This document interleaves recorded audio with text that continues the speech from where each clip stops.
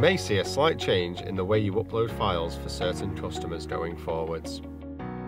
In this video, I will explain what to expect and how to run through the slightly new process. Log into Accuro Express. Ensure you are on your task list. Wait for all of your files to finish downloading. You will notice the pop-up in the bottom right of your screen will correlate to the bottom file in your task list once they have all finished downloading. Note that you cannot start typing until all of your files have finished downloading. Once finished downloading, click on the audio file underneath Work Pending. The template automatically opens along with the audio file in your chosen transcription module. Ensure you've set your defaults as per the instructions from the 7-step process you completed upon acceptance onto the transcriber panel. Please type the dictation.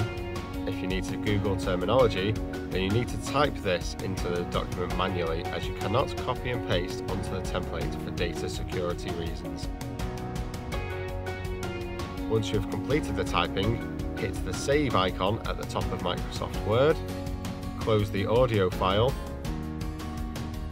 close the document, hit the Document button in Accuro Express.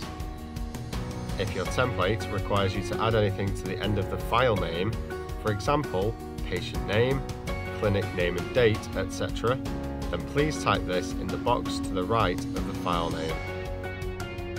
Ensure you put the number of inaudibles in this box.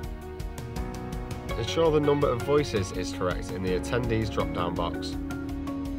If you fail to do this, then you will not be paid accordingly.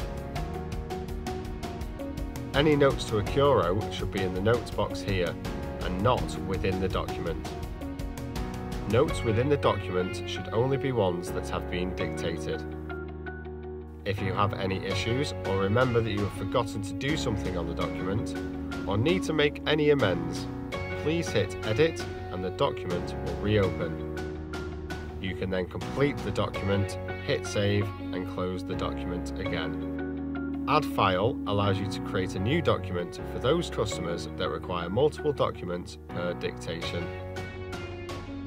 Any customers that require this will have this noted within the template instructions, so ensure that you read these before you start typing.